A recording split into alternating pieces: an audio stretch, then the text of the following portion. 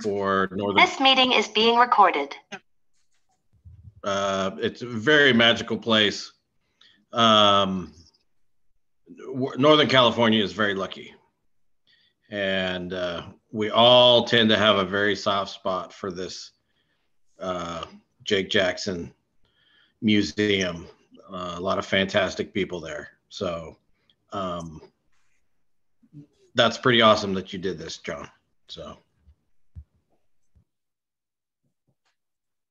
Alrighty, so this is the Jake Jackson Museum Blacksmith Shop. If we can go to the next slide. And there, that's the inside of my shop. I named it not too long ago, Moon Shadow Forge. So I like that. And here's the outside. And I think we're gonna fly into the inside here.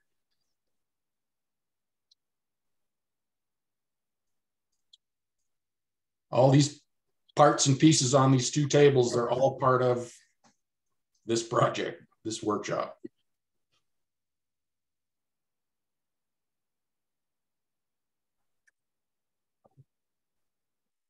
Most of the equipment in there is homemade. The hydraulic press there on the left, now Sean Wilson owns that.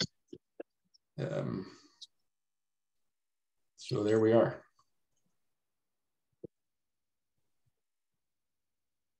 And there's sample pieces and practice pieces. And I do have all the pieces necessary to assemble this completely done and ready to go. And during this video, I'm going to go through making one of each of the elements. Okay. So we're going to do this in 2 sessions, like Victoria mentioned. I'm going to talk about the design and constraints in the design. And tonight we'll go over the square corners, mortise tenons, the twist, and at least the ribbon scroll. And then we'll see where we are. So the project is, or the client is, the Weaverville workshop to design a sign bracket. And it's good. And I was told it's going to be fitted between 2 square tubing posts that are going to get installed later. And the existing wooden sign is 12 inches tall, 40 inches wide, and 3/4 of an inch thick. And I want to gear all of the work toward level 2 skilled people or thereabouts. Okay. And here's a picture of, in the circle is the installed sign. It's hard to get anything out of that picture, but if you're not familiar with the Weaverville grounds, this is looking down from the sidewalk on Main Street, and this area is all full of forges and people working at their forge. Here's a picture of the finished sign, a close-up of it. You can see it's got the scrolls from the level 2 grill in it. They're shaped a little different. It's got upset corners on the ends of the horizontal bars. There's upset corners where the vertical bars intersect with the sign. There's tenons on the end of those, and there's collars and punched holes. So most of my experience is doing architectural work, and that is a guardrail that has to fit in between 2 posts that are on the front porch, maybe, or a stair railing that's going up the side, up a stairway. And so what I call the hard facts are the things that I have to work to. If I'm going to build a railing that fits in between 2 wooden posts, it has to fit between those 2 wooden posts. And no matter what I wish it would look like. It has to conform to certain constraints. And with this project, it's pretty wide open. The sign's 12 inches tall and 40 inches wide. And since they're going to put the posts on later, the width of the horizontal bars is not critical, and the height it doesn't have to fit into anything,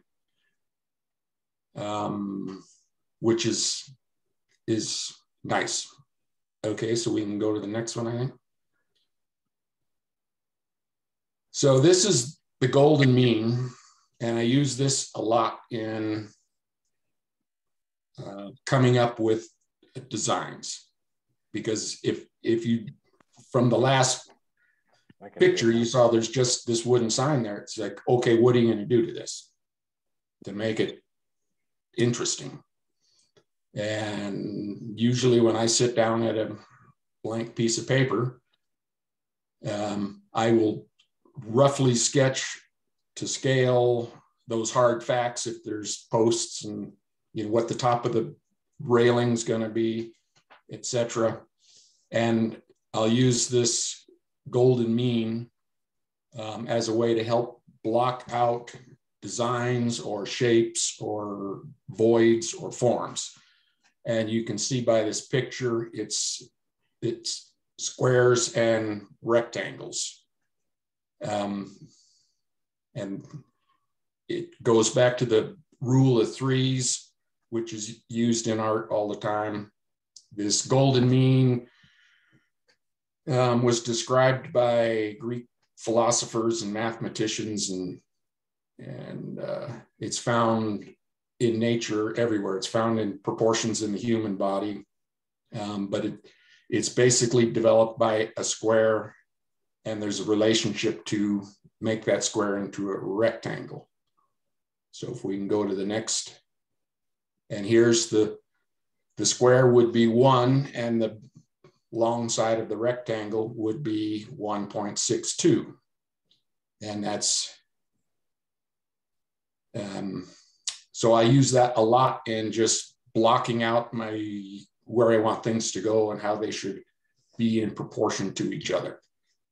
And I'll use the long side dimension and multiply it by 0.62, or the short side dimension and multiply it by 1.62.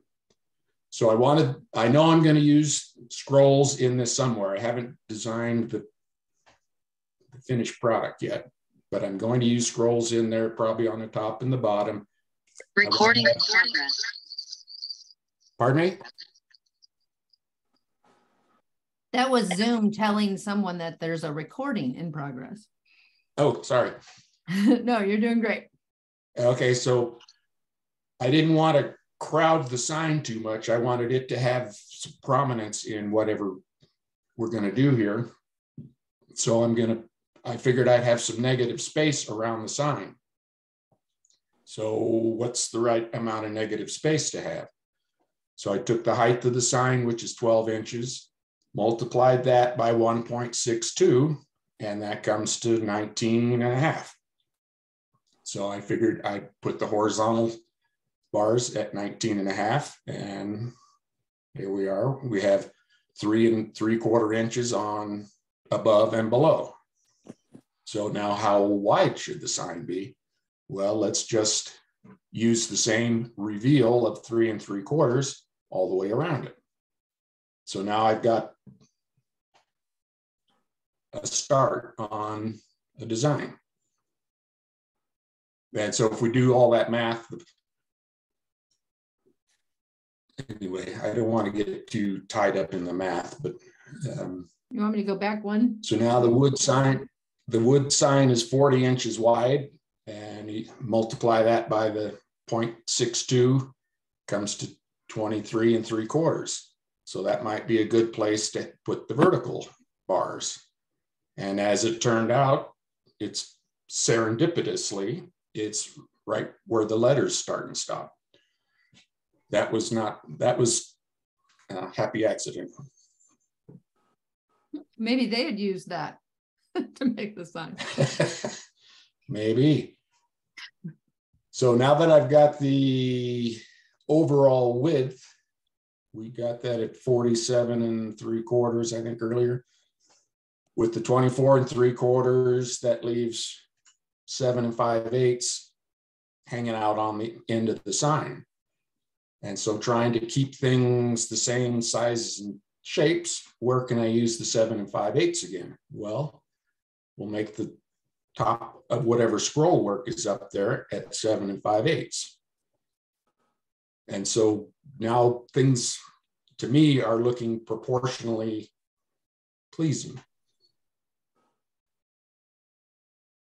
And so with the 47.5, we're going to go times 0.62 and we end up with 29.5. So let's use that as the place to attach the scrolls. And this gets only nerdier from here on, but we're almost there. I love the math. Well, yeah, numbers get me all discombobulated, but it helps. This helps me get to where I want to be. So the outer collars at 29.5, what happens if we multiply that by 0.62? We get 18.25. So let's use that as the width of whatever is going to happen at the bottom of the sign. And then let's keep the same reveal of 3 3/4. And so that has the whole parameters of the sign laid out, because I haven't drawn any scrolls yet, but I've worked out the form and the shape of the frame. And here's a close-up of the finished piece. It is a little different from the original drawing that I made, but we'll see that later. But it does include all the collars and upset corners and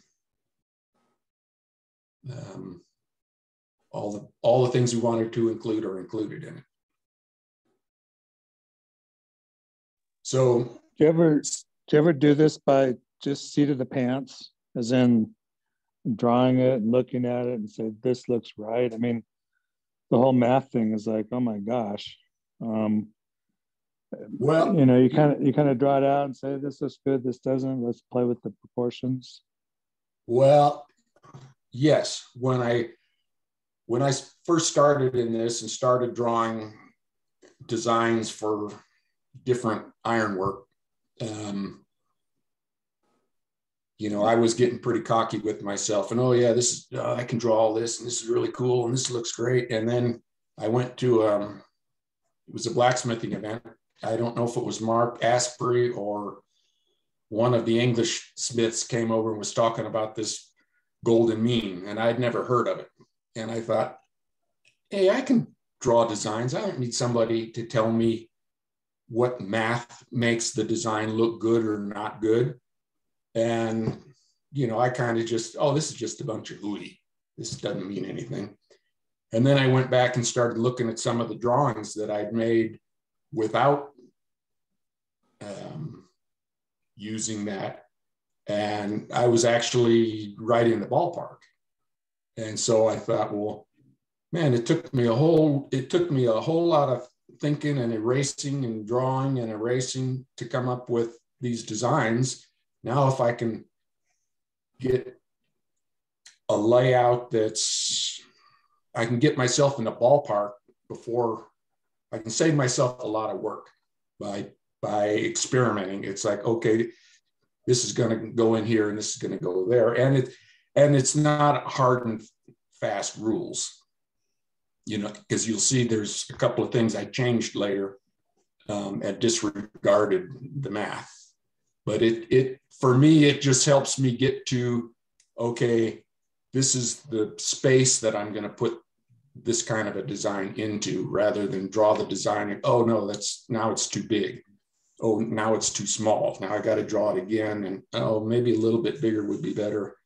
So this just kind of gives me a guideline to go by. So John, Mike Mumford's asking, why decide to put scroll detail at the bottom versus nothing?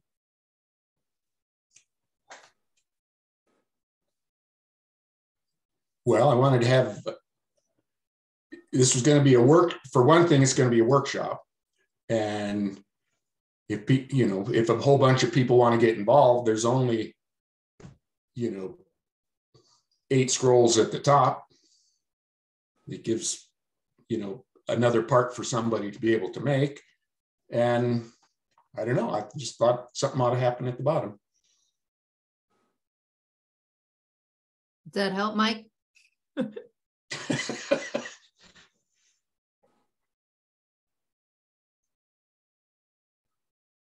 So preparing. He said nice balance. Oh, nice. Oh, there I see it. Okay. So this says more hard facts. This is more for the preparation for going up to Weaverville. Not knowing how many people are going to want to get involved, not knowing what their skill levels actually are, and wanting to have the project completed while I was there. It features jigs and scrolls and sample pieces and storyboards. So that's where we're going to go with this. Yeah, and you didn't want to start over, right? Like you had some of these things already. Was what right. Well, you had existing scroll jigs. Yeah, I didn't make any for this particular project. They're jigs that I have for making this style of scrolls, and then they can be kind of adapted with other jigs. I have a whole wall full of jigs. And these 5, I believe, are the only ones that were used on this project. There may have been one more, but you can see one of them is marked halfpenny. The one right to the left of that, I think, is the snub end. And these are scrolls that I've made over the years. Some of them are, the one on the far right is probably 40 years old. No. Oh, wow. It's probably 30 years old. I think I made that in Oakland with the man who taught me how to do this. And so I use them, and that one gets used all the time. I use a lot of these over and over again. I try to design scroll work to the scrolls that I already have, the jigs that I already have. There's been some work that John McClellan has subcontracted to me, and it's like, oh, I got to make these jigs, these scrolls are different than the ones I make, so now I got to make a jig to make these 40 scrolls. And doing a one-off like this project is, where there's only 2 of each scroll, is not that big a deal to get through it by hand. But when you have, like I say, most of my experience has been with architectural projects, and I may do 50 or 100 of one scroll, and I'm not going to do that by hand, one off. So it's jigs for everything. And then these are storyboards. I made these back in 2016 for a workshop that I did at Salt Lake City for Urbana. And these are there's the halfpenny, the ribbon scroll, and the snub end scroll. I have since then made one for the bevel scroll, but this way, someone that's maybe hasn't made too many scrolls can have a step-by-step storyboard to look at, and you build these scrolls. And these are cool. You can take them all out of this little box. Yeah, they all come out. They're 3/8 by 12 inches of 3/8 by 1 flat bar. And it's always interesting to me how long it is when it's straight, but you just put a short little scroll on the end and it cuts the length but way down. Yeah, you can see that there. So these would go along with it. So getting back to the design work, I've got the frame blocked out where I want it, and I know what scrolls I want to use, and well, how do I want to use them? How do I want to decorate that top and that bottom? And I have a library of ornamental iron books and books like the one Carol had in the beginning here, where I will thumb through just to get a new idea or a different idea or something to get me kind of turned on. And this book that's featured here, Thomas Wilson's Ironwork Notebook, Mark Cochin gave that to me right before I did this. And there's a picture of that. And this whole book is what you see in the background. These are door pulls, and there might be half a dozen pages of these, and everyone's a little different. And you can see progressions from one design to another one.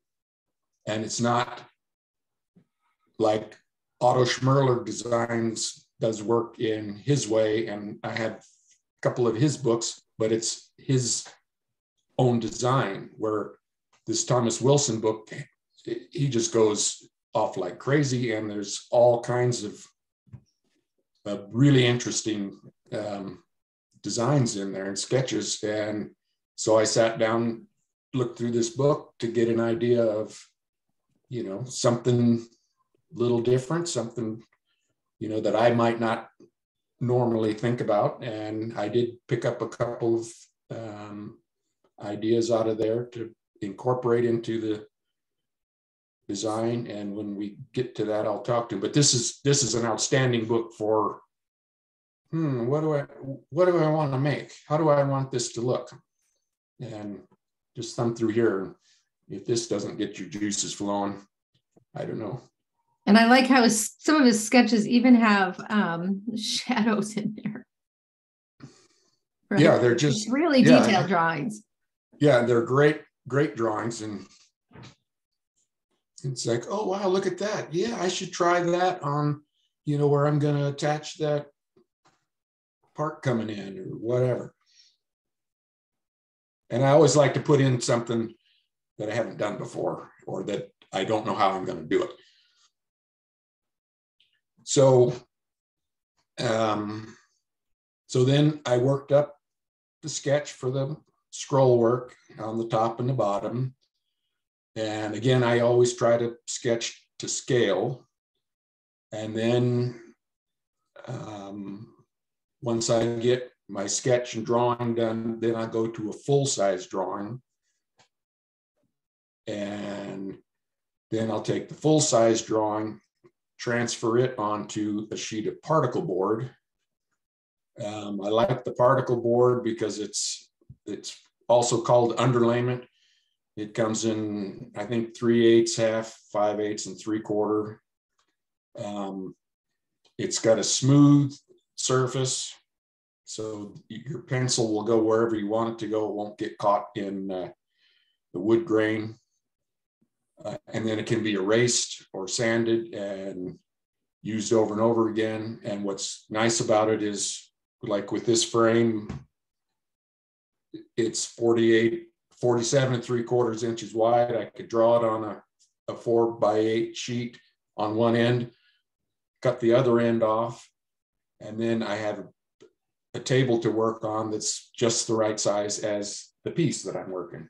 If I did and then if I have like a deck railing that's I've drawn on the 4x8 foot sheet, and now I've got maybe a garden gate that's 3 foot by 6 foot. I can just cut that 4x8 sheet down to 3 by 6. And then now it's a fireplace screen that's 4 by 3. I cut it down again for that. And if you have to get a clamp out in the middle of something, just cut a hole in it and just whittle it down as it, because if you do it on a steel table, you're pretty limited by being able to get to certain places. And, you know, it's reusable over and over again, as long as you don't burn it too bad. It does burn. But then once I've got the full size drawing drawn on the particle board, then I know exactly what needs to be made to the exact shape, and you don't have, there's no guesswork later and no, oh, that came out too long. I wish I had realized that. So anyway, there's the book. Now here's the original drawing. And you'll notice, if you remember from the last one, the picture, there's some changes in here. There we go. We have both images there. The twist in the big scrolls on the top, that came out of Thomas Wilson's book. I saw some that he had done like that, so I thought, oh, that's kind of a cool element, and it worked out nice. The smaller upper scrolls that are the ribbon scroll on the end where the pointer is, and the half penny scroll on the inside, they're touching the top bar, but they're not collared to it, and they're not touching the bevel scroll. And I got looking at it and thinking, this is out in a public place that anybody can get to it at any time. I'm a little worried that those bottom scrolls, if there's only one point of real contact, because we're not welding anything together. The only thing that's holding this scroll work on is the collars. And I thought those could get spun or pushed in and out. So I went back to my typical way of doing it, of bringing the scrolls together with a collar on them and collaring them down to the horizontal bar. And then I thought, well, just to make it a little more dainty looking, raise up the ribbon scroll on the outside and leave a space in there. So I made those changes before it went to the particle board. And then the bottom scroll design, just, I don't know why, it just looked too big, too long. And so I shortened it up and made the tips drop down a little more and give it a little bit of a curve in there. And that's, you know, doing all the math and all of that, that's just a guideline. You know, it has to look good to you if you're gonna make it and put your name on it. So with that design, we're going to go to the particle board. Here's a picture of the particle board with everything's drawn on it in pencil, because the pencil erases the main part of the frame, the horizontals and verticals and sign were just drawn on there with a framing square and straight edges and a ruler. There was no real need to transfer that part of the drawing on there, because I could do it actually faster just drawing that on there. But getting the scrolls drawn in is a little trickier. So what I do with that is go to the original full-size drawing, take a piece of tracing paper, lay it over the top of that, trace the scroll on there.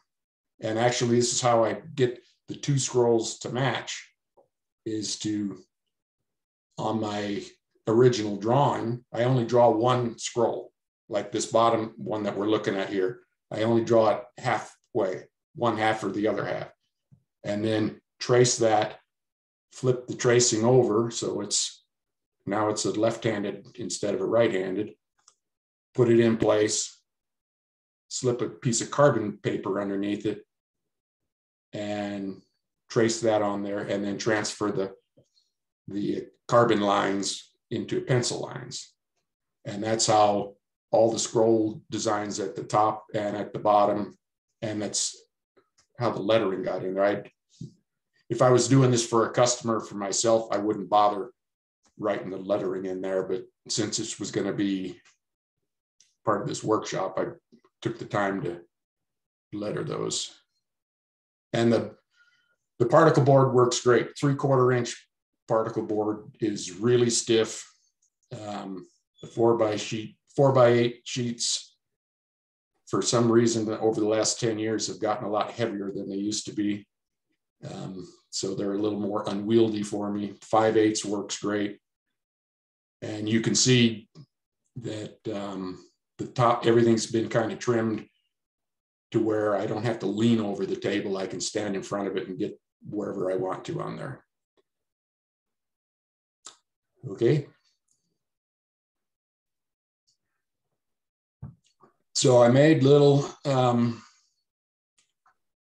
don't know what you call that, a storyboard or a layout for each of the scrolls. There's actually, I had prepared for the workshop one of the big scroll on top, and then another drawing of the little scroll by using the tracing paper and carbon paper. And I've worked out all the lengths from a reference point. So you can see on like the small scroll that's on the bottom, you can see right there by the pointer, it says 1/4 by 3/4, 22 3/4 inches long. That's the cut length of the raw material. And then over on the other end, there's the other end of that scroll. There's center punch marked on it, and a line where from that center punch, 7 1/4 inches to the end of the raw material is where that reference point goes. And it says to draw that out to 8 inches and then make that scroll. And then the other end of it is 15 1/2 inches long. And that's going to need to be drawn to 16 1/4 once you have the square shape before you go to round on the halfpenny. And so that way, that scroll will fit in there like that. And then I could hand that off to somebody and say, okay, here, Dennis, you make this one. You understand what's going on here? Victoria, you make this one. Mike, you make this one. And everybody can go off and make that. And then we put them all together. So there were several of these that would be passed out to different participants. So John, do you figure those lengths out by doing test pieces first? Yes. Yeah, yes, exactly. Okay. Yeah, there was a whole lot of preparation for this.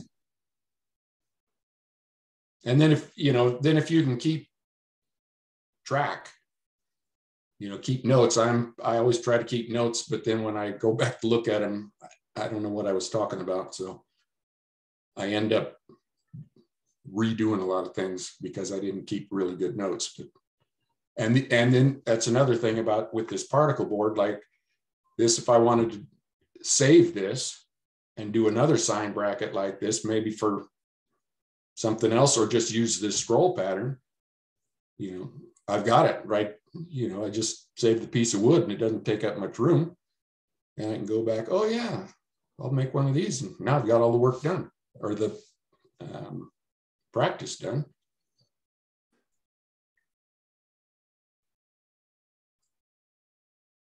So now we're getting ready to begin So there's 8 upset square corners where it attaches to the post. Those are not true upset square corners. They're set down on the anvil with a shoulder and then folded up. But if someone's familiar enough with square corners, that is not much of a leap to go to there.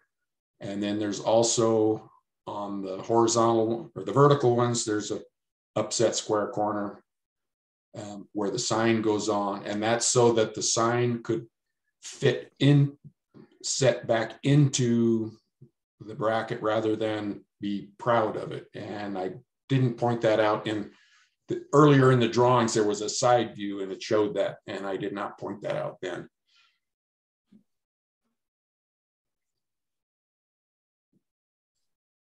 So for me, building this thing, the first step is always to build all the framework. And so I start with the 2 big pieces, which are 3/4 inch square. And they have the 4 tabs that are folded up like square corners. And so since our constraints are pretty loose, we came up with the number of 47.5 for the overall length. So it doesn't have to fit into an existing framework. So we basically have 3 times to make 3 of the 4 times I call like free, because they don't have, you want them to be perfect, but if the 2 bars came out instead of 47 3/4, if they came out 47 5/8, nobody's going to care. What in this situation, what's has to happen though is they have to be the same length. So I can take 1 bar, do one end of it, check and see, okay, did it come out the way I planned it to come out? Yeah, it did. And then I can, or no, it didn't. And then I can take the second bar and do one end of it and compare the 2. And oh, this one's a little bit longer. Maybe I need to trim a little bit off and redo the other ends. So, and then the third one, which is going to be the second end of one of the bars, you get that one to do. And the one that really matters is the 4th one. But you've practiced it 3 times and hopefully you got it down. And there you go. But, I wouldn't, if I had 2 like this to do, I'd do one end of each first before I do 2 ends of one and be comparing them as I go along. I'm going to have to say Weaverville is lucky to have you, John. So nice work, real nice work. Okay, well, thank you. So then that's the 4 corners, and we will see a video of one of those being made a little bit later. Right after this slide, actually. Oh, well then let's go to that. Never mind. We have some still photos first. Yeah, there's a couple of stills here. This is where I'm setting down the end. I'm going to flatten the end of it to 3/8 and keep the regular bar 3/4 of an inch. You may be able to see under the hammer on the picture on the left, a light chalk line. That was where for me to index the bar. You can see it a little better on the other picture, but you need to keep it tight up against the anvil and then flatten it there. I was not concerned about it getting wider there. I thought that would be kind of a nice element if it was wider than the 3/4. I did want to chamfer the corners and chamfer the edge that's facing in toward the sign. So I think we'll get, and then once you get it set down, then it's a matter of just folding that back and squaring up the corner. And here's a couple of still shots of doing that. And that's kind of all the upsetting that you're doing is going into the 3/4 bar, so that the 3/4 is getting distorted, and it doesn't, doing this type of an end treatment doesn't give you much of an opportunity. On a square corner, you go from both sides of the corner, both directions, and doing this, you're only going from one direction, so you have to keep the 3/4 bar kind of under control. And I don't know what those two red lines mean. That was, you can kind of see that maybe the shoulder is not really edges square there. They're coming together there to make a crisp corner. That's what those are supposed to be. Okay.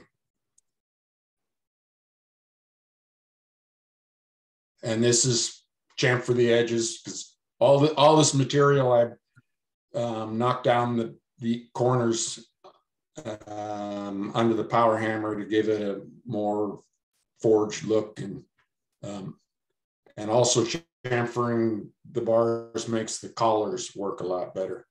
So I like to continue that, whatever chamfer I have in it, you want that to continue around the corner.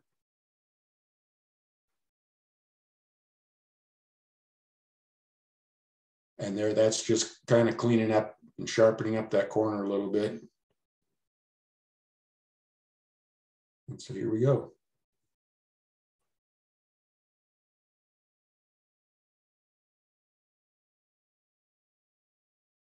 Chamfer the corners.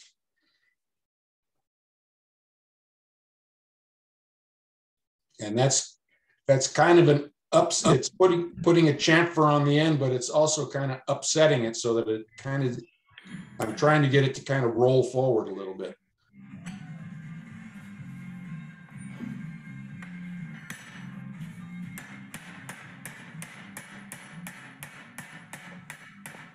Nice shirt, John. I wore that for you, Dennis. So you're really only getting the opportunity to upset from that direction, because if I tried from the other way, I can't clamp it in the vise. So this is getting the 3/4 inch back into 3/4 inch.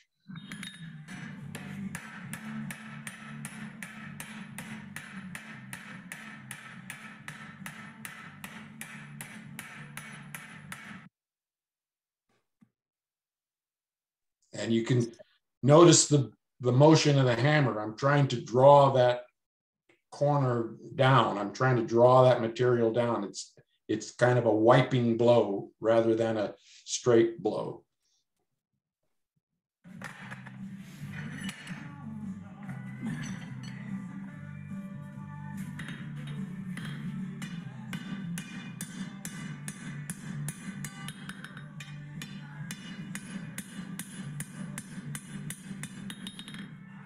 And the same thing with a regular upset square corner. You don't want to go square until the very end. And you really should keep the face of your anvil cleaner than that. And here we're putting the finishing touches on, getting the 3/4 bars back to 3/4 square.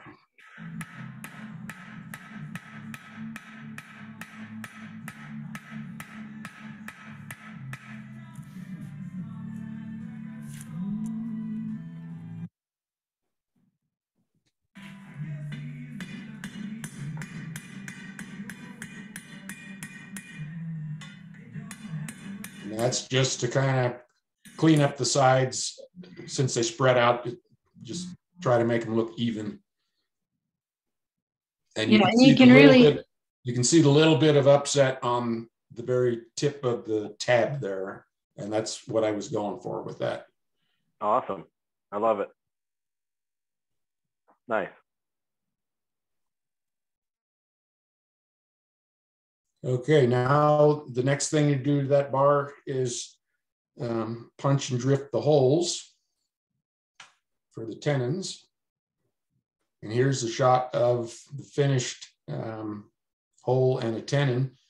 And you'll notice on the edges of the hole, there's some nick marks in there. And those are intentional, put in with a chisel.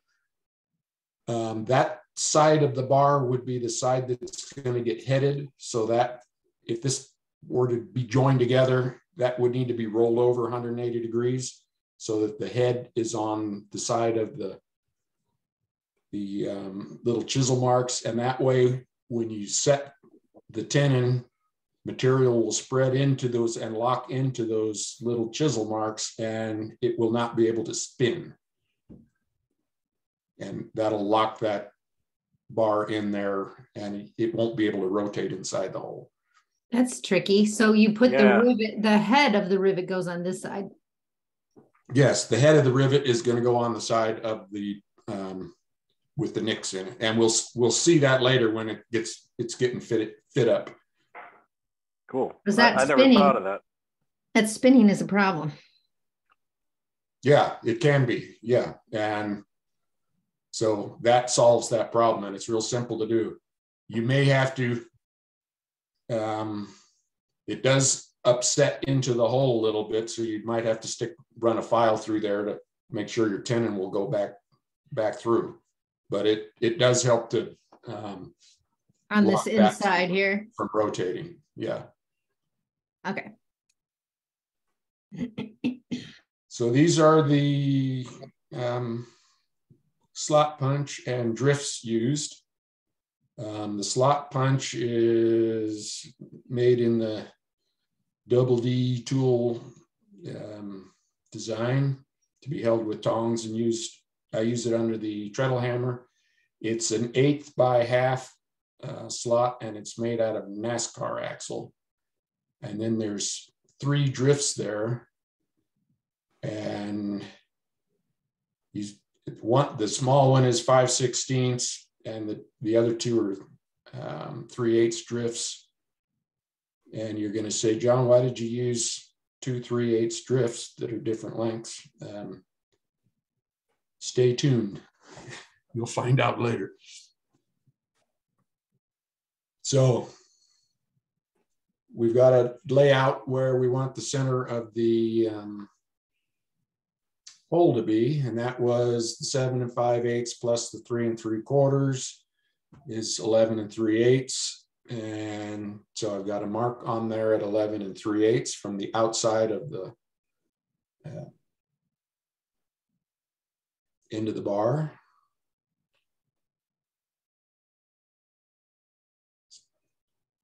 And so the chalk line closest to you is the center of the hole.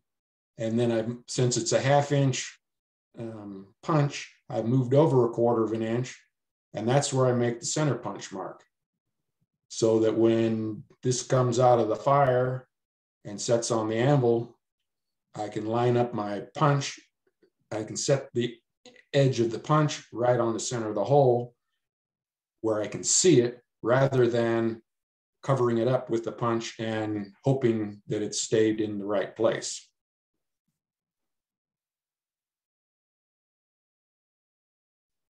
And then I use local heat rosebud and punch the hole under the treadle hammer. And I think we have a video of that.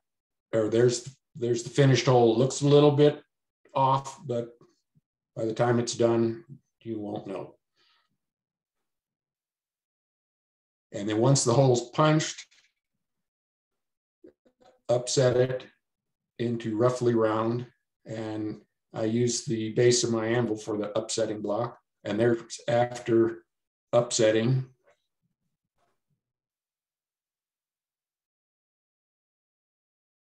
And then it's a matter of drifting the hole. And you can control that swelling with the heat. You can get one side to move more than the other. And here's a drift going through. And there's the finished hole.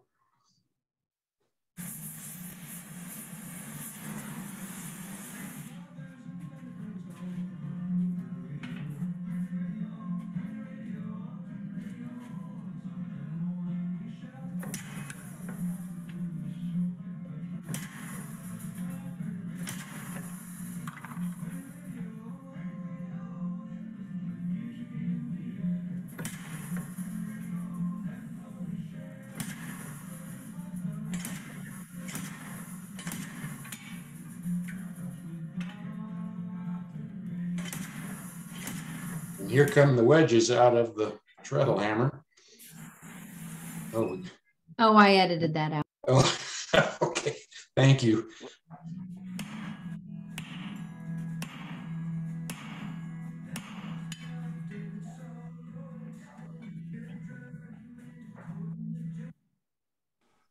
So I got a question. Yes. Your treadle hammer, you use your treadle hammer a lot? Yes. Okay. So you would recommend everybody getting one? Well, I don't know. I use it a lot. I'm really glad I have it. It's a homemade piece. I would be kind of lost with, see, here's why there's 3 drifts. The one that was supposed to finish it was too short. So I had to knock it through with another one. And I don't know why Greg showed all 3 of those. It should have been just the 2 drifts, but. Can I get that in writing that everybody needs a treadle hammer? Well, I didn't say everybody needs a treadle hammer. Dennis did. Yeah, I think that was Dennis. It's an extremely handy tool, extremely, because if you want to hold work and hold a tool and hit it and don't have a striker, you know, your only other option is putting it between your legs and doing it over the anvil, which, you know, I've done a lot of things like that, but the treadle hammer is just a lot easier. Controllable. It's controllable. Yeah, it's much more controllable. And, you know, if I had a striker for that, I'd have done it with a striker. But, you know, a striker is, for me, I got to call up Mark and say, can you be over here in 5 minutes? Mark? No, you can't. Well, I'm going to go on without you then. Right. So it's a safety issue then. That's the angle. That's a good angle. Absolutely. Well, yeah. So I would recommend owning one, but you know, it depends on your shop, your situation, what you're doing. You know, it's like a power hammer. Does everybody need a power hammer?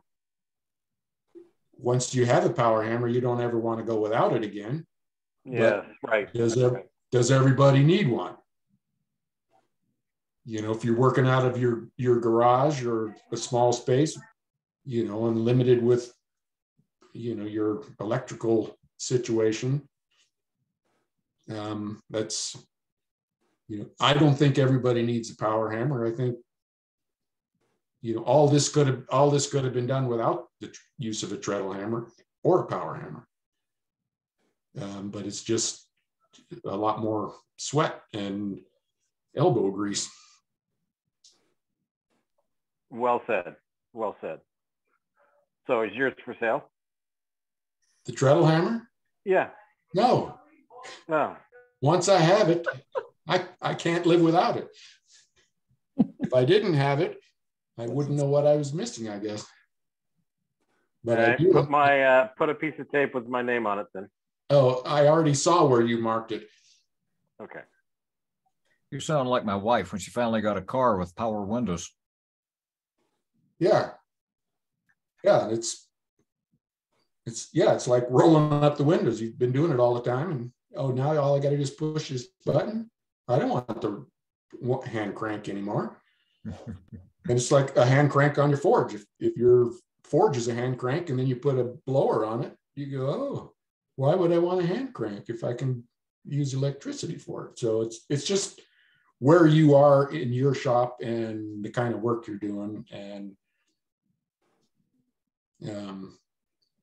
but if all I had was a forge and an anvil and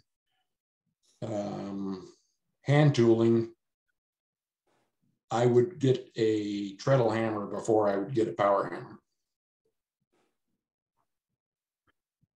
John, changing subjects, did you account for a change in the length of the bar when you punched it? Oh, I knew somebody was going to ask that. I thought about that today. Somebody's going to ask that. And I thought about it, and I, you know, this was a year and a half ago,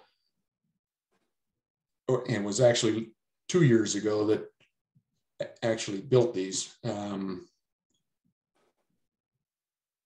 I believe I took that into consideration and checked to see what the shrinkage would be in the bar, and was not concerned because, you know, as long as all 4 holes shrunk the same, you know, it's not a problem for this. But I don't recall how much there was. There seems to have to be shrinkage because the slot punch was a 1/2 inch long, and now the hole is 3/4 of an inch.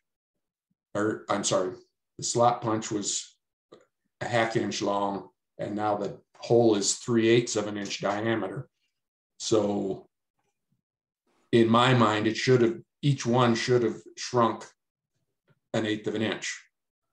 So the whole overall length should have shrunk 1/4 of an inch. But I think I recall checking that, and there was almost no shrinkage at all. Okay, so, but you've already made the tabs on both ends of the bar at this point. Right. So you just got to make sure that the lengths match up. Right. Right. Got it. Yeah. And those posts are not set in the concrete yet. So I knew the way they were going to do this was bolt the sign onto the post and then put the posts in the ground. So, you know, there was, you know, if that changed 1 inch or 2 inches, you know, they didn't care. If it were to fit into an existing opening, it would have made a difference, and it might have made sense to punch the holes first, if that were the case, or to factor in, punch a hole and see how much it did shorten. But I don't recall that if it shrunk at all, it didn't shrink very much, but I can't, I don't have a recollection of that. But that is something to consider. And I thought about, oh, somebody's going to ask that question and I don't know the answer.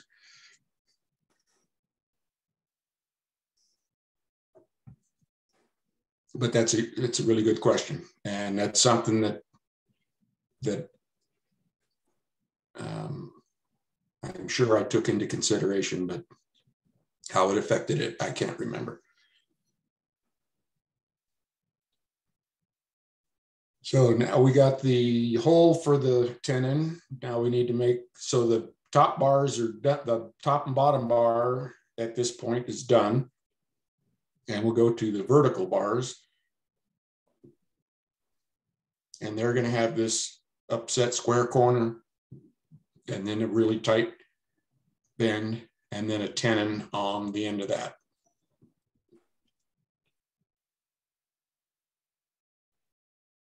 So the upset square corner is, you know, a nice local heat. If you don't have a torch, you know, you're quenching and spending a lot of time dealing with that. But you just make your first bend. And then I always check to make sure that the two parts are still 90 degrees to each other. And if they're not, fix it now before you get too far. And if I think they're going crooked again as I'm working it, you know, I'll stop and get them back on the same plane.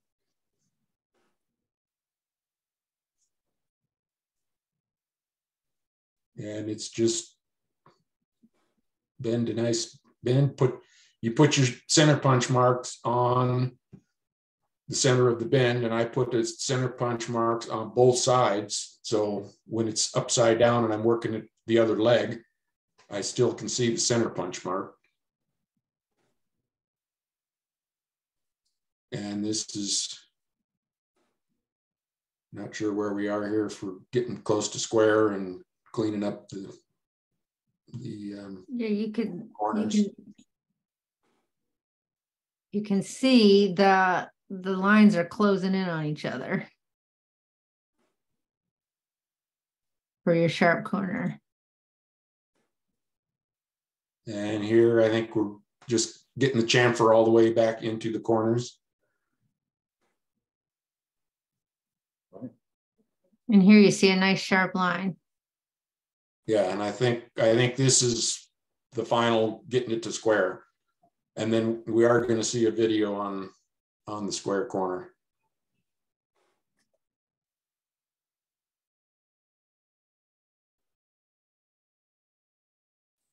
Or maybe not. It's right after this part. Oh, okay. Like a couple more stills and then the video. Okay. So this is a quick little jig to make that real tight radius bend that's that close to the square corner. And the side at the corner that where two flat bars are welded together, the face of the flat bar nearest me is on the same line as the face of the square corner that's nearest me. And so that keeps everything in a straight line on that plane. And then the angle iron is welded there to hold everything in place. And this way I can just push that corner up to the flat bar, clamp it in place, and then make the bend. And you can, okay. Here's your video. Here's the video. And it's as short a heat as you can get on there. Makes a tighter bend to start with. And it's real easy to get that bend out of whack. You don't want to bend all the way to 90. And here we're checking to make sure things are good. This is to correct for the twist in it.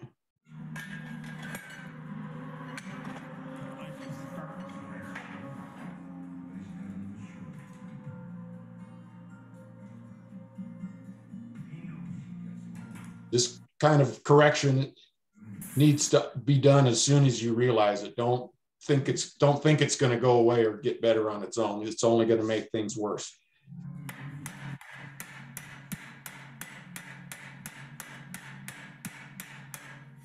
And you want to hang on to the end of it so that it doesn't bend over 90. You don't want to go to 90 degrees until the very end. Otherwise, you can end up with a cold shunt and a crack. John, this is amazing, but I'm so distracted by how clean your shop is. It's like we come have breakfast there or something on the floor. It's awesome. Well, I like to work in a clean shop. You get stuff all over the floor. You end up slipping around on the concrete, and yeah. I just like having things nice and tidy. That's it's not awesome. Always like this. So here we are clamping that in, bending fork, just pull that around. It's got to be nice and tight. You don't want to get too much heat too far out from there. We're going to see what happens with that in a minute. Then get it all the way over there and hang on to it for a minute. You can put a clamp on there. You don't want to just get it up to where it touches the edge of the jig and let it go, because it will spring back a little bit. The heat will cause it to spring back. So, when you get over there, hold it for a few seconds or put another pair of vice grips on there and let it cool for a second, so that it stays the same. You'll notice the two, if we go back to the previous picture. No, the next one after this.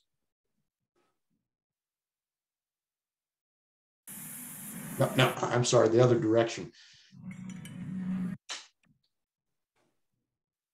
This one, or that was the video. I can show the video again. I can Oh, speed it no, up. I just wanted to point out the bending forks there that were, when it got bent over all the way here, and Oh, you can see from this picture these two different bending forks I'm using.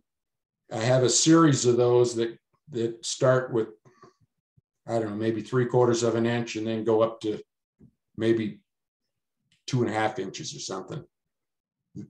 They're real handy for working with jigs. You can pull stuff tight with it, use them for scrolling, shaping scrolls, a lot of little bending things. These are made from leaf spring. Just heated up leaf spring, flattened it out, and then torch cut the shape out of it and cleaned them up and ground the inside, made sure the inside of the forks were nice and parallel and rounded. You don't want any sharp edges in there at all. You'll gall the work. But these things, I made these years ago and they're great. They hold up to any kind of abuse. They don't open up or spread. They're not as pretty as the ones that a lot of people make, and I have a real pretty one that Dennis made. But these things work great, and there's not much to it to make them. You harden them, or are they just? No, it's just leaf spring. Just let them air cool. I just took the leaf spring were not the tapered springs; they were flat, and I heated them up and flattened them because they got that curve to them, and then just cut them with a torch, and then went back and ground the torch cut, and it's not critical what the inside dimensions are, because I think I have a series of like 6 of them or something, and just clean them up, just make sure they're parallel on the inside, and they don't need any heat treat or anything. They're tough as spring. Spring steel makes great tools because you don't have to heat treat it. So this, you can see how the jig worked here, but you can see this one. This is one of the original practice pieces that didn't get bent as tight as it needed to be. And I could have gone back and worked that corner a little bit, but this is the heat got too close to the tenon end on there. And I see a lot of people trying to bend things like trying to make a circle by bending around a pipe or something like that. And they get the heat too far from where they want it to bend. And then it bends on its own. And that's what happened here. The heat was too close to where we're looking at it. And it goes the easy way. You have to keep the heat back toward the corner, to the square corner, and then it'll bend tighter. And you can see the funky one with the good one. And if the 4 of these were all funky, it'd be fine. But you wouldn't want to use those 2 together. And you can see the center punch marks were on there for the square corner. So they came out pretty close. They look so good. I mean, the whole, how you did it looks very pleasing. Very. Which one's the funky one? I think the top. The bottom one. The curve is too big. That bottom one okay. is the one that was open on the jig, where the top one was the one that's tight to the jig. So more acute angle than, okay. Yeah, and like I say, as long as they're all the same, either one is fine. Right. But you don't want to put those 2 together. And if you had the sharp bend at one end of this bar and the bigger bend at the other, now the sign is not going to be parallel to the rest of the sign, if you understand. Because so either are fine, just they have to be They have to be the same. Exactly. Yeah. And the one I was wanting is the one on top. Okay.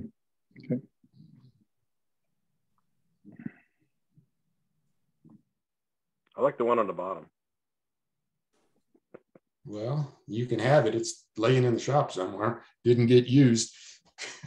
But in that picture, I did want to bring up that the sign being 12 inches, the corner of the sign needs to sit right in there. And I left enough room. Well, the sign sits in the other part. Yeah, that's where the sign is going to go, in there. And I left enough room. I think it's like 12 1/8 or so inside the bend, so that the wood wouldn't have to be trimmed to get in there. So anyway, that may not mean anything. Well, it's all stuff John, you have to think about. But that's one of the constraints. The sign is 12 inches tall. So, if those two bends on that bar were too tight, then the sign's not going to fit inside of it. And we're going to have to, sand off part of the sign or something like that. So in that situation, I made it a little bit big so that the sign would fit in there and you wouldn't notice that it's not jammed right into the corners there. Right. So I can't remember. Did you have the actual wooden sign, or did Rod Blue just say, hey, this is the dimensions? No, he just gave me the dimensions. I did not see the sign until we got to Weaverville. Okay. I don't remember if he gave me a photograph. He might have sent a photograph of it, but I was going off his dimensions, which I never like to trust somebody else to. It's 12 inches to somebody is 12 1/16 to somebody else. Right. So anyway, yeah, I just went off of his dimensions. So the next step, once those four corners are made, is the tenons. And it's a 3/8 inch tenon on the end of a 3/8 bar. And again, like the mounting tabs on the 3/4 bars, as long as shoulder to shoulder is the same length, and inside the bends, the square corners is the same length, then it doesn't really matter if they're longer or shorter than the drawing shows. But we want to get it right on there. So here, we're just laying out the shoulder of the tenon. And there, bring the line all the way around. And then the top picture, I've drawn the sides of the tenon, because with this, this tenon, it could be done certainly with fullers at the top and the bottom, and then draw that out to a 3/8 round. By cutting it this way, it saves on the monkeying part of it, helps to keep you don't have to monkey it so much, because if you use a fuller to set the shoulder, you're sucking part of the material down in there, and to get that back out to a square, you have to monkey that out there, and maybe you're going to end up shortening one bar too short. So with the, and keeping it in mind, doing this in Weaverville, and this is the way I would do it in my shop. I just laid that out on all four sides and cut that with a cutoff wheel on an angle grinder. And then I was also able to cut the octagon. So in a matter of a minute or two, the bottom picture is where I was, and the tenon is almost done. Those are some mad angle grinder skills. Well, once I found out about cutoff wheels, that was life-changing. You were in love. Yes, when I was in this trade, we used 9-inch grinding wheels on the great big metal grinders. There were no such thing as these 4.5-inch little DeWalt grinders, and you ground everything with that. And those were a monster. Getting these little ones that, and you could put a 5-inch cutoff wheel on there. It's like, oh man, this is great. So that's saw the tenon on, and you do that with a hacksaw as well. Or you could even saw the shoulder and then forge back the rest of it. But it helps to keep a nice shoulder that's not going to need a whole lot of monkeying.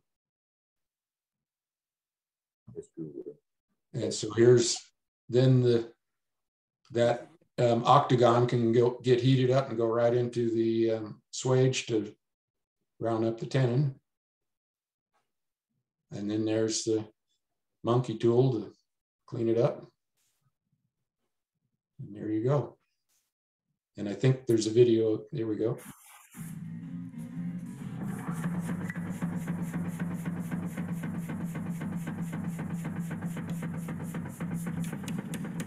You see how it turned 90 degrees? Turn 90 degrees. Now we're going. And then once you feel that you can move it, spin it around inside there, then you're at the finished dimension.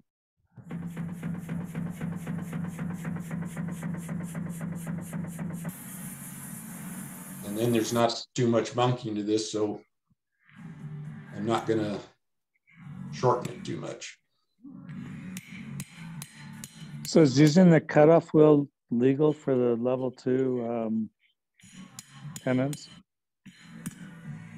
I believe it is. You can use a drill press to drill. No, you don't drill holes in that one, do you? No, it would be best if you forged it. Okay. Got it. But it is another skill set, right? Because using that and not cutting all the way through that is tricky. And it's not everyone has that, and yeah, it does take a little. There is a skill set involved with using grinders and especially cutoff wheels, and they are kind of a hazard, because if you're looking at that line, the sparks are going right in the same plane as your eyeball. Sure. And having stuff dug out of your eye, as I have in the past, is not much fun. But if you get to the same endpoint, but I understand what Victoria said, it's kind of the process of learning. Right. But it's just there's so little material to move that, anyway.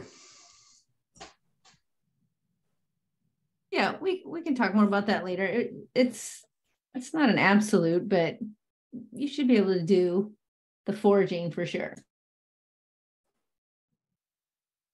And like I said, a way to help with that would be to, instead of use a fuller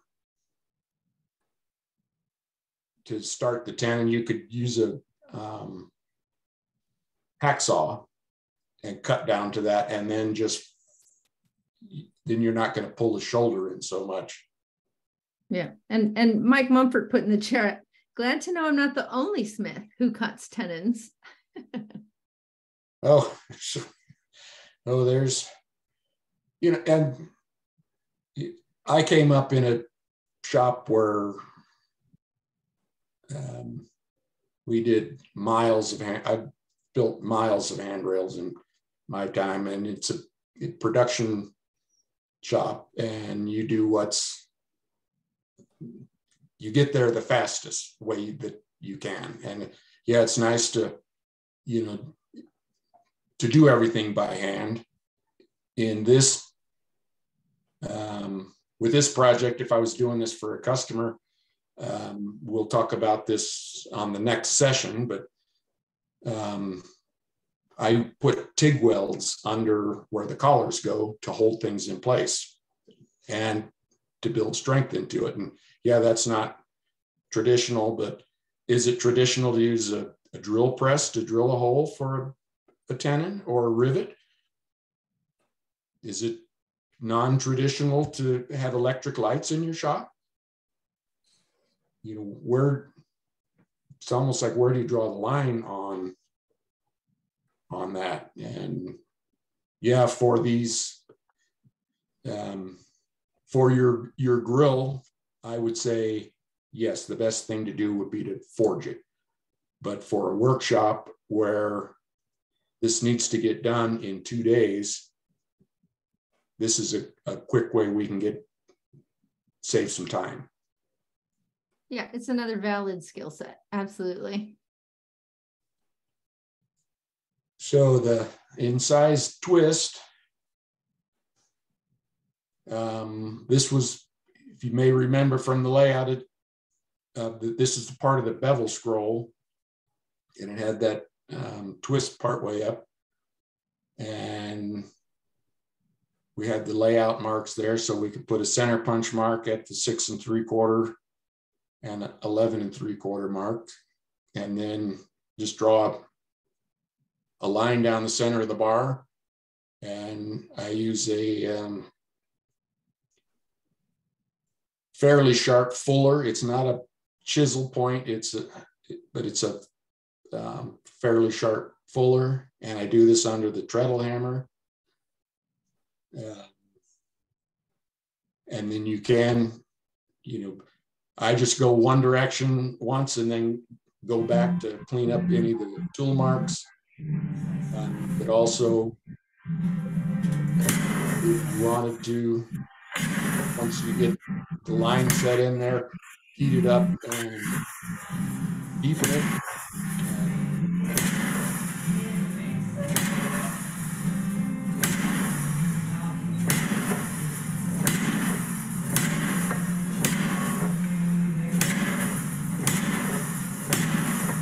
This is the same technique I use on the collars.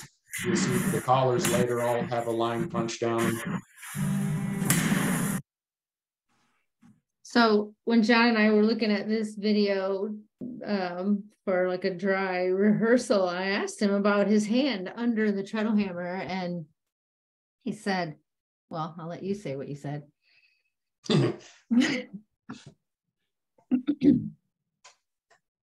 As long as you're punching straight down, as long as you're holding the tool straight,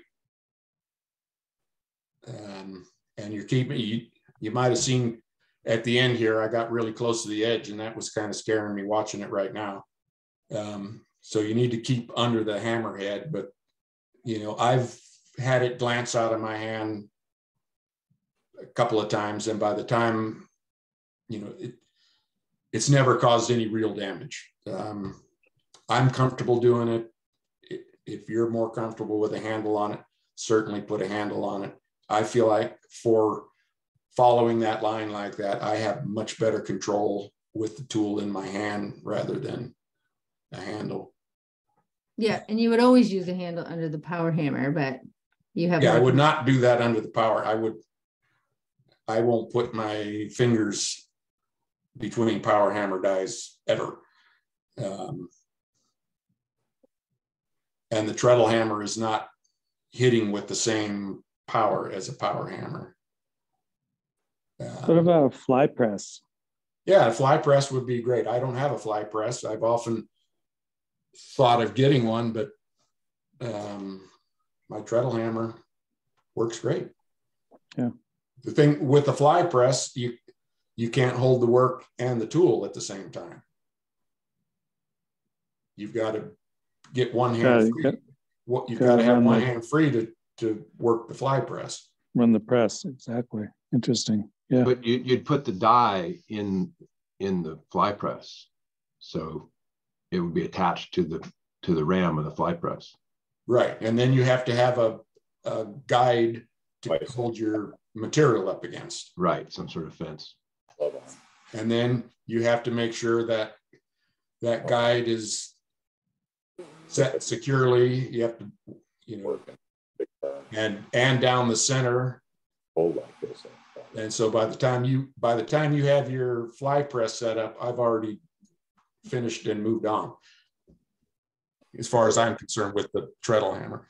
Force my hand down, just even though it's so and then you want to do both sides of that section, and you could go back, like I say, once you get that line established in there, you could heat it up and go back, and you'd want to use a handle tool for that part of it, and deepen that line to make it pop a little more.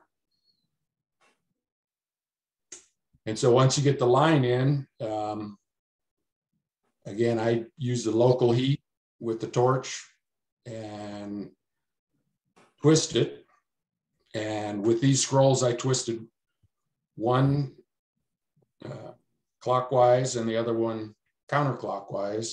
And I clamped the same section of the bar, either the long section or the short section, in the vise to do the twist, so that if there was any imperfection in the twist, it would be symmetrical, because the vise is going to be a bigger heat sink than your twisting wrench.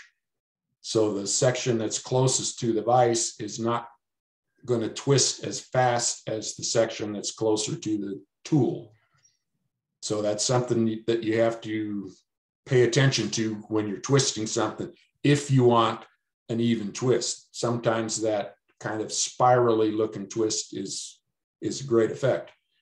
But if you're looking for an even twist, you may need to stop before you're done twisting and put a little more heat on the part that's going slower, or maybe pour a little water on the part that's going too fast. So that's just twisting tricks. Okay, so now we've got, we're going to make the bottom scroll section here. And the first thing to do, we've worked out the length of the material, and know where the twist is going to be. So the first thing to make this piece is to put the twist in the center first, and then we're going to partially scroll both ends, because if you scroll it all the way, you won't be able to make the forge weld. Okay, so there's the finished piece, and here's. You wouldn't have, or would? Yeah, I wouldn't have either, I thought. I didn't get that. Sean, were you adding to the thing or just talking? I think that was a kind of a bleed over. Okay. So you can see there the middle of the bar is twisted, and you can see the chalk marks that are the register marks at 12 inches apart. And so the easiest thing to do in this situation is the scroll on the end, and then make the bend and the forge weld. And again, you can see the whole layout on that little piece of wood that tells a story on you need a total length of 31.5 inches and where everything needs to be.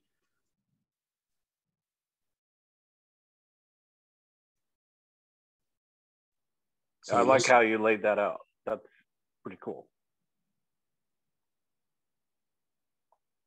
And that's how I would do, I would do this if I was doing this for, a client or whatever. Right. I wouldn't make these little individual ones. All this would be on the actual layout, or on a hand-drawn little notebook thing, and it wouldn't be, you know, perfectly drawn. It would say, would have the notes on there, and maybe not the picture like that. Right. Well, it describes it nicely. And that way I can hand a bar to the 31.5-inch long bar to somebody and say, make this. Right. And they can go, oh yeah, okay. Right.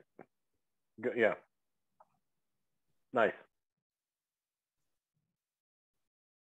So we'll start that ribbon scroll. Oh my gosh. Matching scroll hints.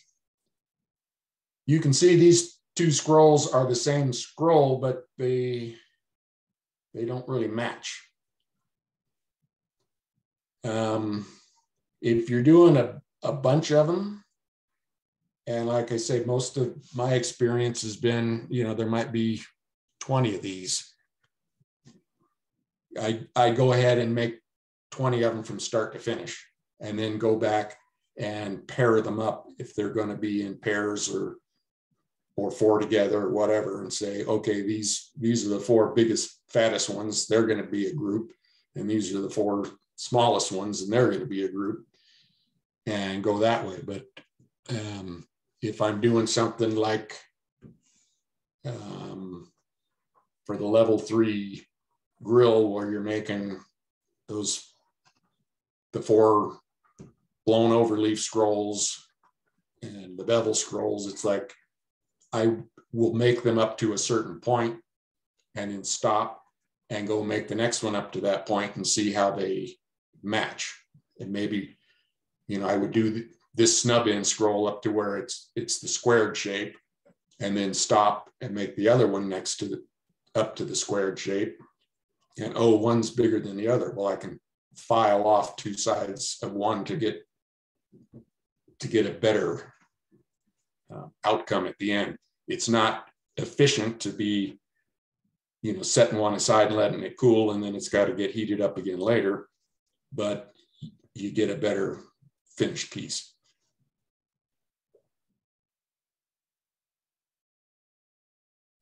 And the ribbon scroll is the simplest scroll, and it's the one I use 90% of the time on things. And it's simply draw a taper on the bar,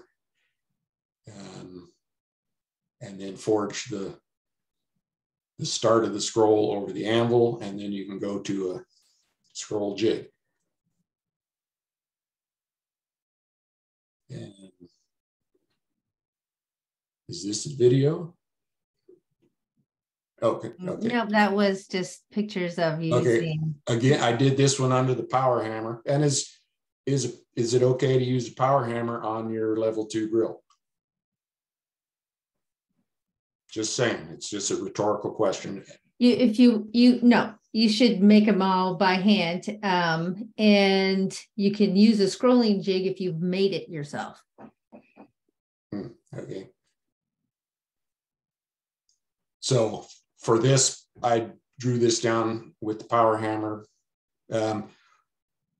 Greg showed up at my shop at 9 o'clock on a Saturday, and we did the whole shooting match in one day. He left at 6, and we never stopped for lunch. So time constraint was a factor in some of these shortcuts that I took.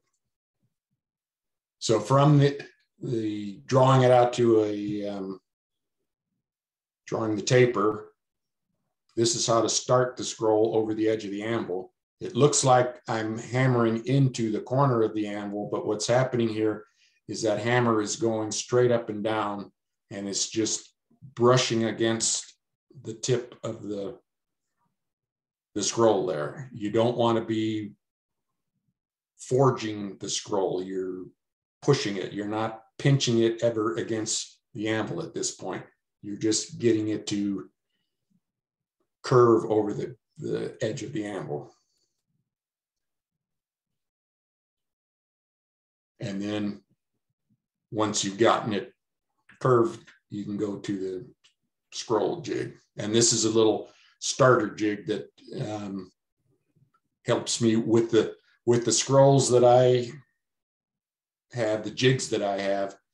If I start them on this little starter, then they will drop down into the larger scroll jig and be able to go all the way around. If you don't have the scrolled far enough, it may not go onto your jig, the type of jigs that I have. That I can talk about another jig, but it'll be hard to explain without seeing a picture of it. So, and then here we go from the one to this jig. And then if I'm doing multiples, you know, once the first one, okay, this is as far as I want to go on this jig. If I keep going, it's going to be not going to fit the drawing. So I need to know where to stop with it. And since I'm making two of them, I just put a little, you know, a mark on there. That's where I want to stop. And I can check that on the drawing or the layout.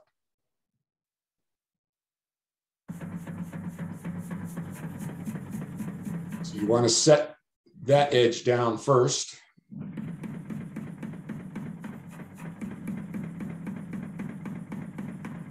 then draw your taper. That's just getting everything back parallel.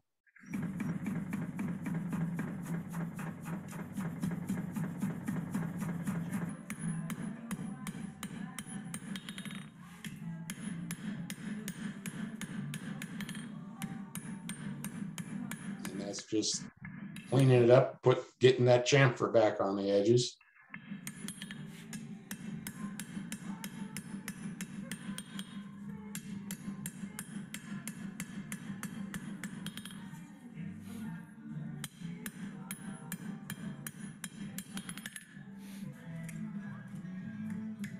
And then here we are, just little glancing blows.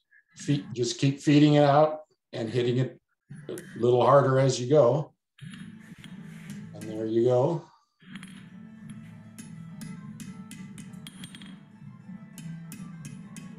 And I'm really mostly concerned about just that tip.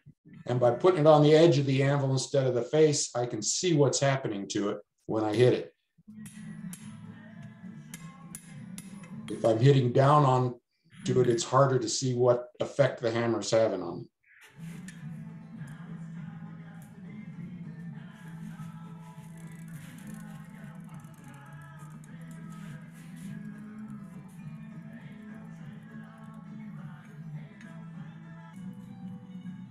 And then another heat. You can see how it needed to be scrolled far enough to get past the end of that jig.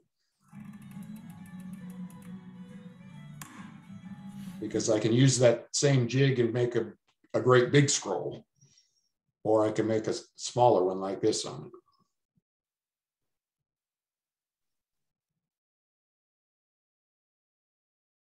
it. Now we're going to bend that and do the forge weld, which is the same one as a level 1 gate latch. Just folding it back on itself and welding it to itself.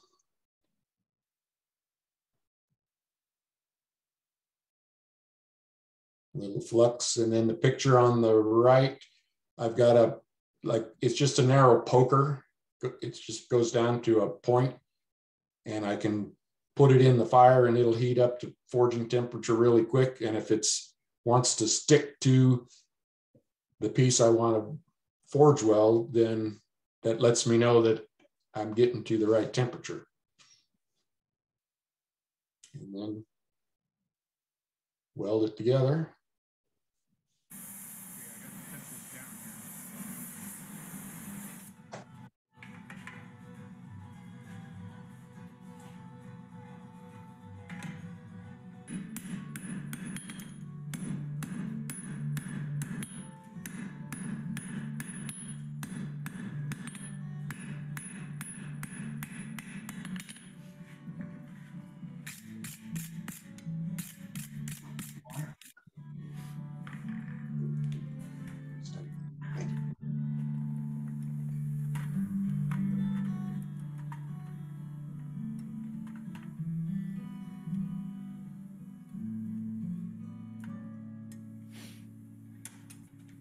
Little flux, I always weld with flux. It's a crutch, I know, but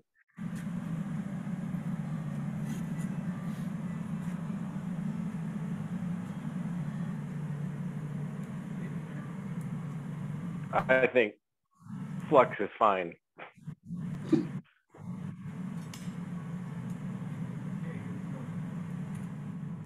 I'll take that extra second or two.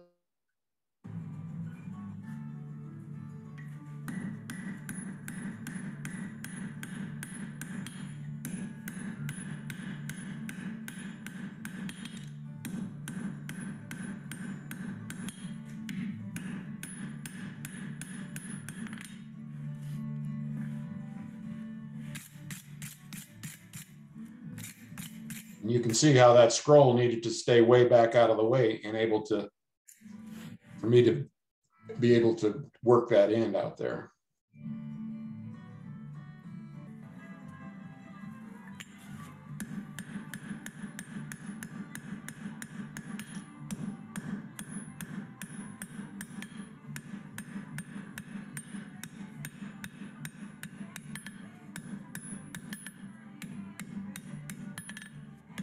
I must have done that twice because I don't know how we got the opposite view of the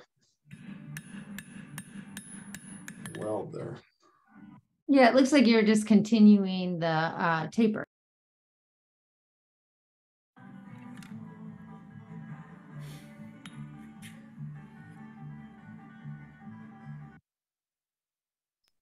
And you'd always want to take that back to welding heat to keep the weld. Right. And then now I'll finish scrolling that scroll and then put a curve toward the center section of the bar. And when you're doing that, you want to make sure that you protect that weld. Finish the scroll.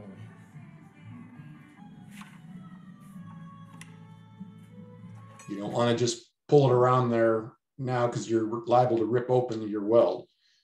So I'm using the forks, and then now I've gone to a bigger fork. Okay, now I'm going to dash over there to the layout.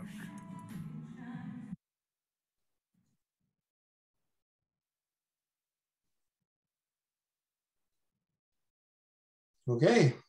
Really nice, John. Really nice. Does anybody have any comments, questions? Yeah, let yourselves back in. No, right. that's awesome. I mean, other than the math. Yeah, the math. The math is tedious, but I found if I just start throwing that proportion around, I can get to where I want to be a lot quicker. And you can actually, I'm sure you can buy them. There's a tricky little thing. It's similar to it's just two pieces of metal with a rivet in it. And when you open one to 1 inch, the other end goes to 1.62, or you open this to 2 inches. And so you don't have to use so much math. You just set one side and the other side tells you what it's going to be. Interesting. Yeah. Otherwise, awesome. I mean, great on the mechanics of doing the piece. I enjoyed it, other than your clean shop, which kind of bothers me. Oh, everybody gets grief about it. If you want to work in a dirty, messy shop, go right ahead. No, I love it. Thank you so much. You're welcome. I got a couple questions I'm going to throw at you, not necessarily on your project, but welding multiple pieces or forge welding multiple pieces. Do you go over to the tack, or do you go over to the welder and tack them? I mean, I know the answer, but You're just trying to make me look bad, huh? Yeah, I'm trying to. Yes, right. Yes, I have done drop tong welds. In fact, during one of these Weaverville hammer-ins that Mark Asprey always teaches a instructor training class the Thursday before. And this was quite a few years ago on tongs, and it was doing the tongs with a drop tong weld in it. And I made 6 pairs of tongs on the site there. I think I was there. Yeah. So I've done it. When I do that in my shop, I'm more liable to go over and put a little tack on it before I attempt to weld it. If I have a second person there that can hold one of the pieces, I'm a little more confident, but generally on something like that I'm going to forge weld together, I've got a lot of time invested in it, and I don't want to risk losing it. Right. And I don't think that's making you look bad. I think that's a perfectly acceptable way to go, especially if you're using like a propane forge. You can rivet it and then weld and it. that's another way you can drill and rivet it. And I've done that in the past, and then but the rivet falls apart. I mean, it all loosens up when it gets hot. Right.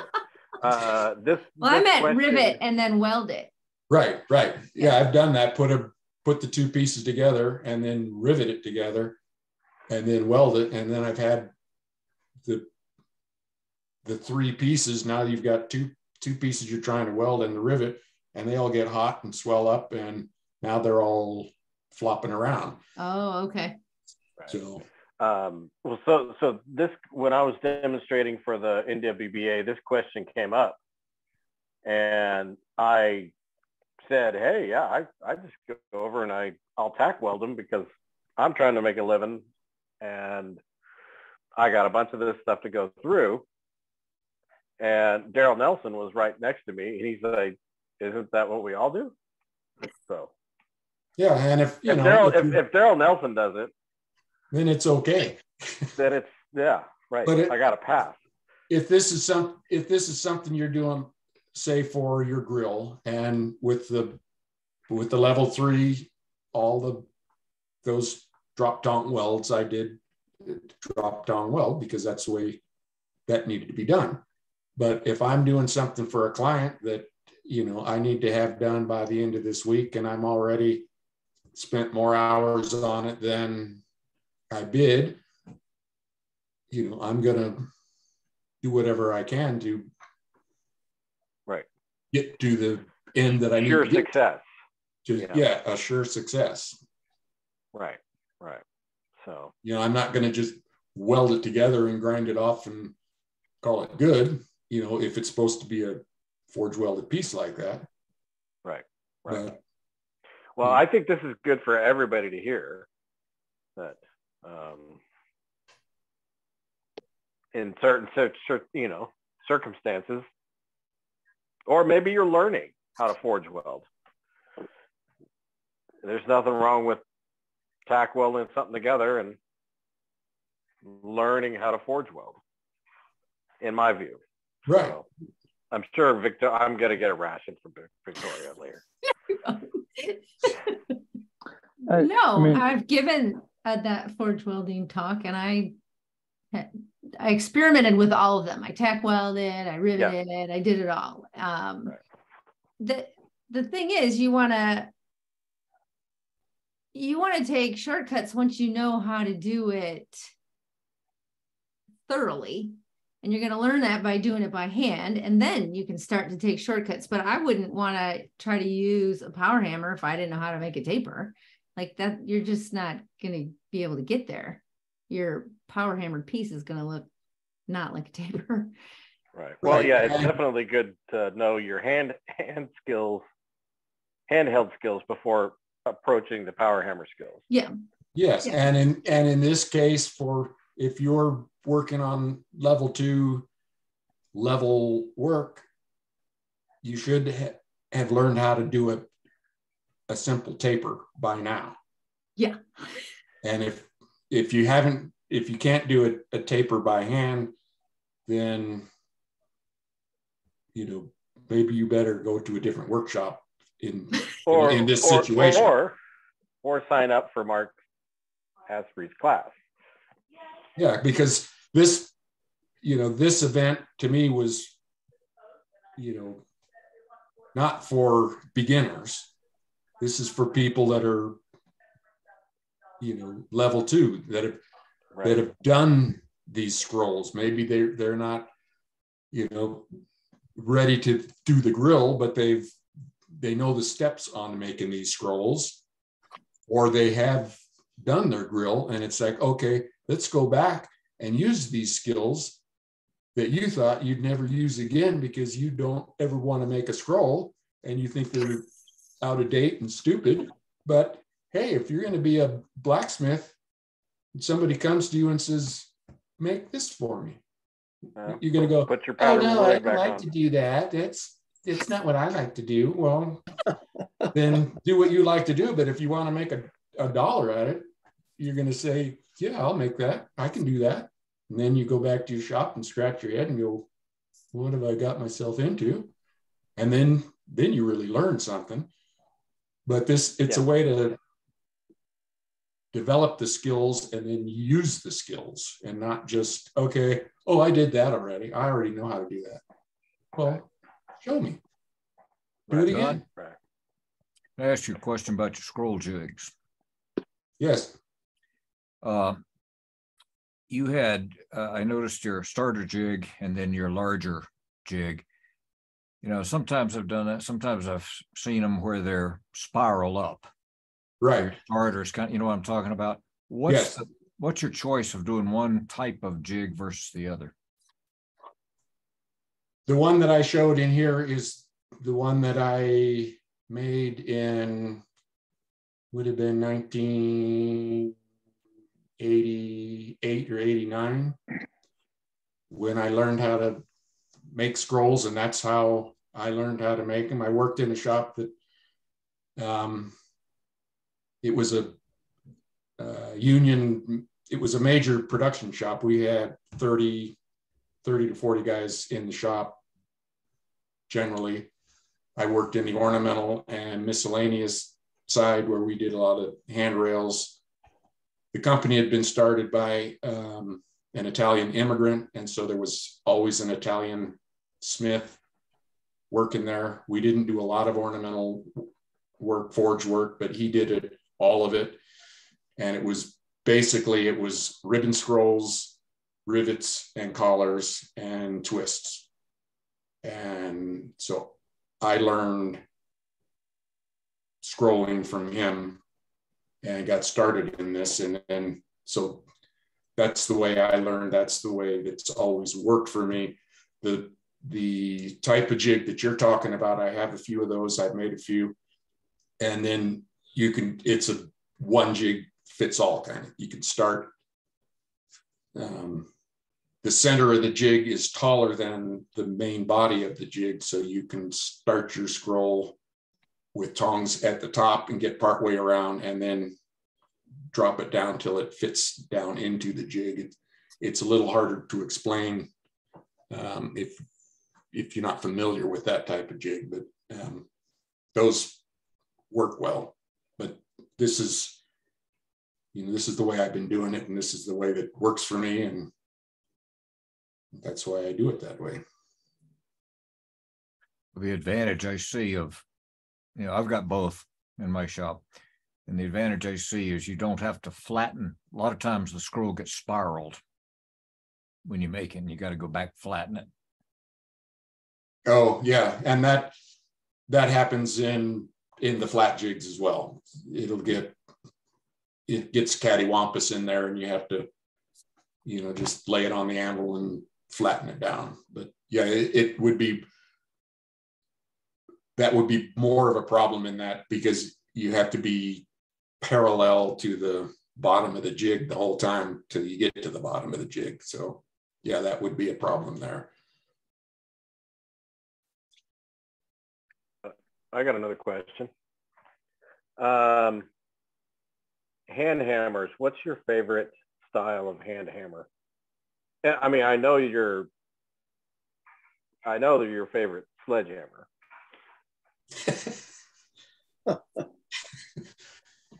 Well, that's the one you made him. The one that Dennis and Brett made for me. It's rounded on one side and flat on the other side. And that's the hammer I used most during the demo here. I like the shape of the hammer to be, the face of the hammer to be round rather than square. So that if I want to like dig in with the heel of the hammer, I don't have, I can come in at an angle and dig in with that. So like a big full, yeah. Where if it's a square head, now you're coming in with a corner rather than a rounded edge. Right. And I find I don't really use a cross peen very much. I like the round, like a rounding hammer, the round face to spread things more. I do use a cross peen, but I kind of like the rounded face on one and the flatter face on the other, and not real tall hammer. Right. Well, Bailey makes those nice. They're so nice. Oh, all the hammers you've seen me use up to this point are Brent Bailey hammers. Right. Right. They're my go-to hammer. Right. They're gorgeous. Absolutely gorgeous. So, good. Well, did you have anybody else? Yeah. Anybody else have any questions? And then it got late today. Like it's 7:40. We're So just getting started. We're already 2 hours and 10 minutes in. So I'm not feeling the power on tonight unless y'all convince me otherwise. But we're going to need to make a decision at some point about when we hold the next session. So keep that in mind. So is this a good stopping point? Is that what you're saying? Well, we're done with part one. Okay. This is where we want to stay here another hour and a half. We could do part two, but I think it's going to go long. Right. So maybe not. I don't know. Maybe it'll only take 45 minutes, but it's still getting kind of late. So right. Why don't everybody chime in on what you're thinking about that? Because we've got take a chance that John doesn't have to stay all day. If he does have to stay all day, then it's going to be late. We could move it to another time in February, which there's a Zoom on the 3rd Thursday, but not next week or the 23rd. So how about next Thursday? Yeah, that's a little tough for Mike Sawinski, but he said he could maybe make it work. I can make that work. Oh, there you are. I can make that work. Okay. You okay with that, John? I'd vote for that. You'd vote for that? Tuesday's fine. Beatrice, Sean, what do you guys think? So moving it to next Thursday, just flat, not waiting to find out what happens on the day of jury duty. Yeah, just get ahead of it and not I'd be down with that. Kind of wait around and see what happens. Yeah. Well, I might be like incarcerated when John, says guilty. Yeah, aren't there some answers? Aren't there some answers you could give him that would excuse you from jury duty? Some biases or something? You could get out of it easy. Does that work for you, Patrick, Mark? Yeah, that's perfectly fine for me. No issue for me at all. Great. Thursday's Becky said she's good. Sean, Jack, people are weighing in on the chat here. So is it still 5:30 or do you want to go to 6:30? Okay. All right. Well, that's up to the group. Don't we have somebody here from East Coast Canada? Arizona. Arizona. That's easy. Arizona, so you're an That's hour East Coast. behind already. Yeah, no worries. But John is retired. Hey. I got things to do. Does that matter? Ryan Thanks. Bellinger, but I don't think he made it on the call tonight. Ryan said that he emailed in saying that he couldn't make it, but I can get a message out to him and make sure he knows. Yeah, make sure that he knows it's going to be, sounds like next week. How about, I'm going to ask this question another way. You can send a private message if you don't want to be called out. I won't say your name, but is there anybody that this absolutely won't work next Thursday? Dennis, you said you could make it.